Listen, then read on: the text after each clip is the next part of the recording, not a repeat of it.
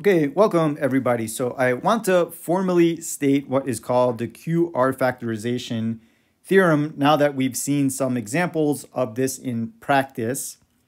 And then we're going to apply this Qr factorization to some nice applications dealing with linear regression. That's what's going to come next. So let me first state this theorem. So if A is an m by n matrix, it does not need to be a square matrix. But what we do need is all of the columns of matrix A. There are n different columns of matrix A, that they are all linearly independent columns.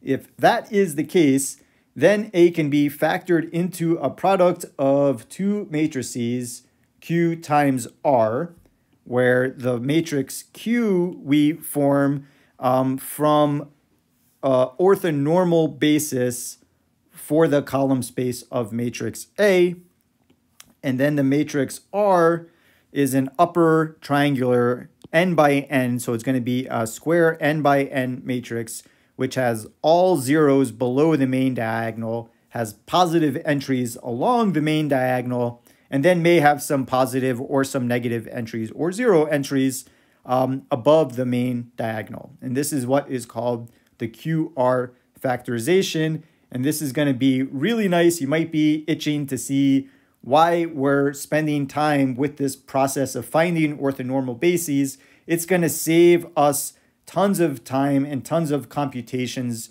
when we start to work with more complicated modeling in regression analysis, for example, when we're doing data science.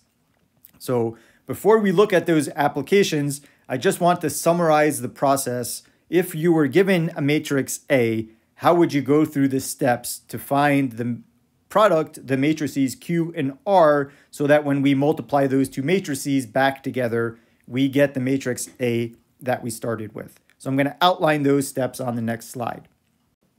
Okay, so let's go through the steps for this Qr factorization, and to illustrate this process, let's consider the 4x3 matrix A, whose first column is 1, 1, 1, 1, whose second column is 0, 1, 1, 1, and third column is 0, 0, 1, 1.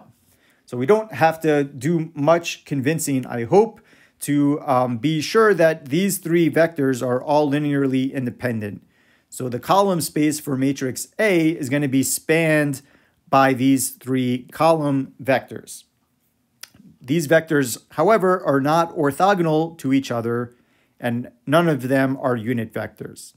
So if we're going to use this process of Qr factorization, step one is to find an orthogonal basis using the Gram-Schmidt process for the column space of matrix A. Once we have an orthogonal basis for that column space, then we can normalize each of the vectors in that basis to find an orthonormal basis that we're going to use to construct the matrix Q. And then the matrix R we get by taking the product of Q transpose and the matrix A that we started with.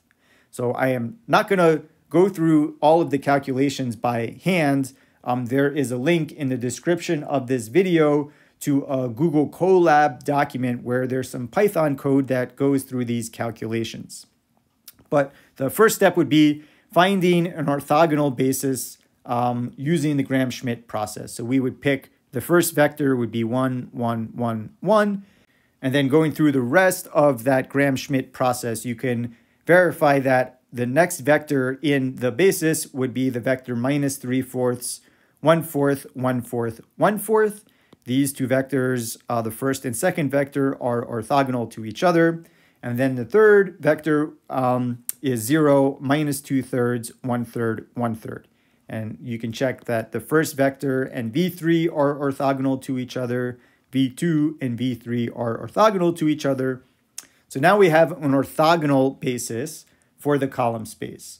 When we set up the matrix Q, then we want to normalize each of these vectors so that the columns of matrix Q, in addition to being orthogonal to each other, they all have unit length 1.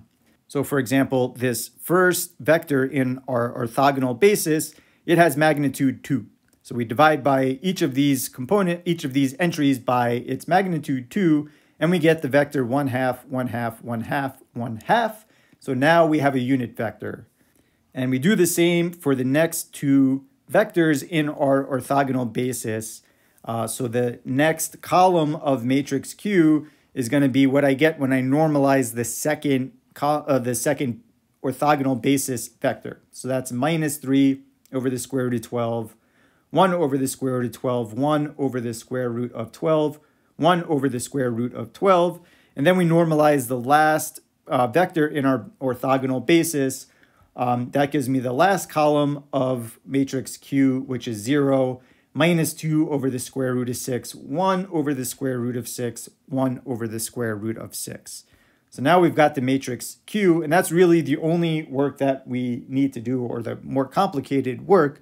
Once I've got matrix Q, I find matrix R by taking the transpose of Q, so that I've got down below.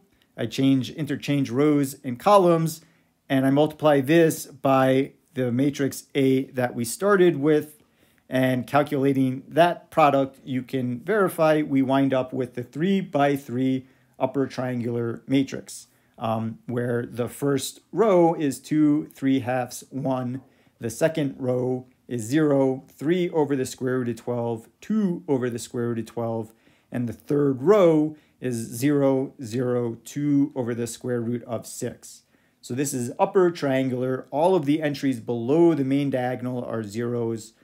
All of the entries on the main diagonal happen to be positive.